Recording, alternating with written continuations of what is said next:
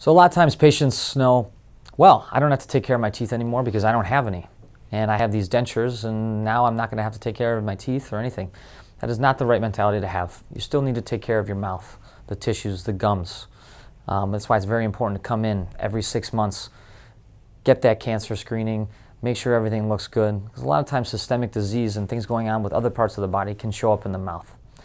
Then you want to basically, there's certain oral hygiene recommendations to take care of your dentures. You're going to want to brush them almost like your natural teeth and keep them clean so bacteria doesn't develop on them. You're going to want to soak them in usually water overnight, and then there are certain little tablets that can be used to clean your dentures over time, which the dentist will review with you when you get your dentures for the first time.